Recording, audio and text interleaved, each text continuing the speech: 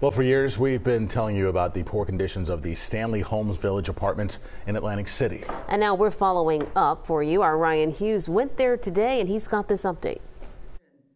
This is unnecessary and is uncalled for. Ravina Scott did not hold back inside Atlantic City's council chambers after city officials and the Atlantic City Housing Authority held a news conference to detail an action plan to address the ongoing issues at Stanley Holmes Village.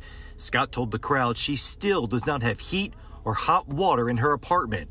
This has been an ongoing thing down through the years. On Wednesday, the Atlantic City Housing Authority vowed to provide more dependable utilities ahead of the winter months.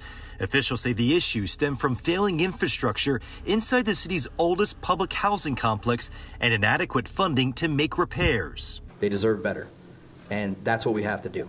2 years ago, CBS News Philadelphia reported on what the mayor called horrendous conditions.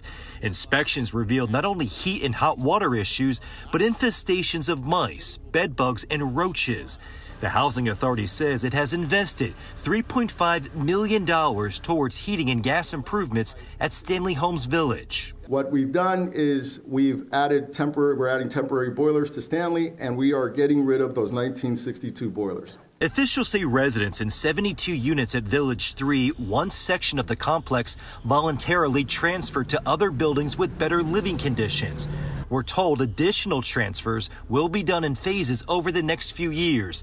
But after years of issues, Scott and other residents we spoke with say they will believe it when they see it. We're now living in limbo. We don't know what tomorrow holds. We don't even know what the winter holds for us. The Housing Authority says the plan is to complete all heating system repairs by the end of November.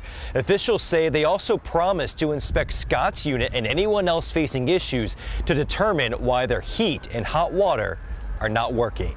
In Atlantic City, Ryan Hughes, CBS News Philadelphia.